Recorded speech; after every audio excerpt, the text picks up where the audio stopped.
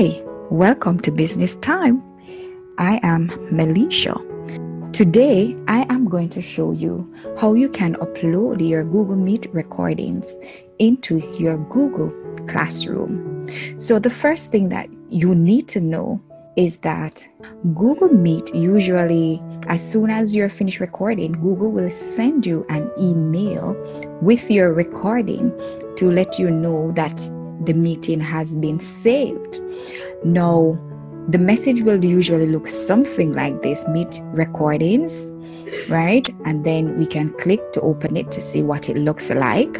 So, of course, Google will have its own coding, but we will have to change that because our students would not understand what that means. It has the date and the time that the recording took place. Here you have the option to open it in Drive. And if you open it in Drive, you'll be able to see it and also be able to play the recording. Now, we don't want to do that right now, so we're going to get out of it. Here with the attachment, you could download it.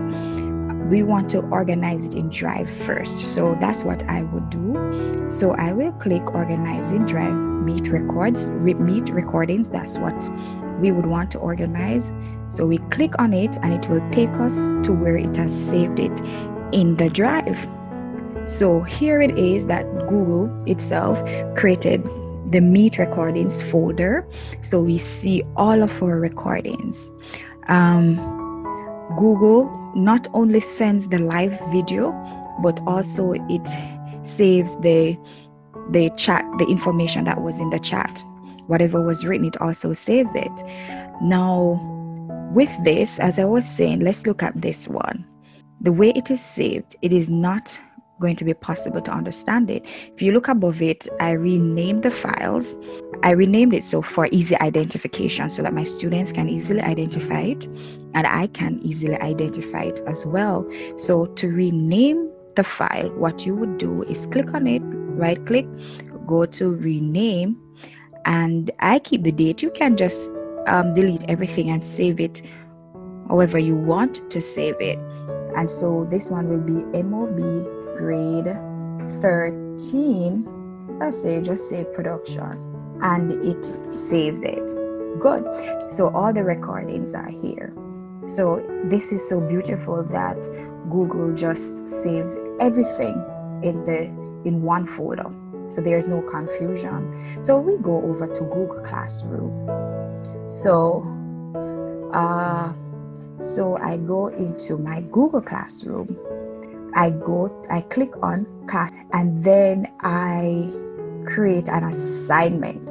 So this assignment will have all my recordings, class recordings. So when my students connect to it, they will be able to see all the recordings. So I'll give a little instruction. All the class recordings are here, so they will know.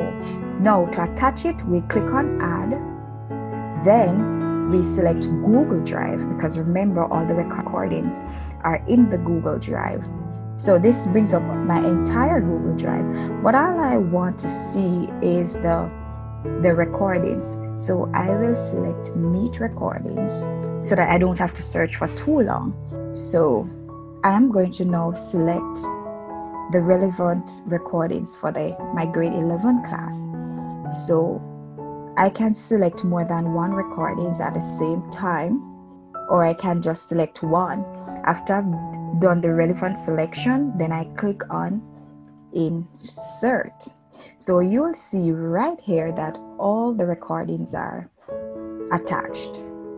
So now what I'll do now, based on how you organize your Google Classroom, you can select which topic you want it to be placed under. I organize mine according to the terms. So for the Christmas term, I want all the Christmas term recordings to be under this topic, Christmas term. All right. So when any student goes to the Google Classroom and they want to see the recordings that took place from September to November, they will be able to find it. There's no due date, so I want them to immediately access it. So all the students in the group should be able to see it. So I now click assign. I'm going to now check to see if the recording is there. All right, there you go. The recording is there.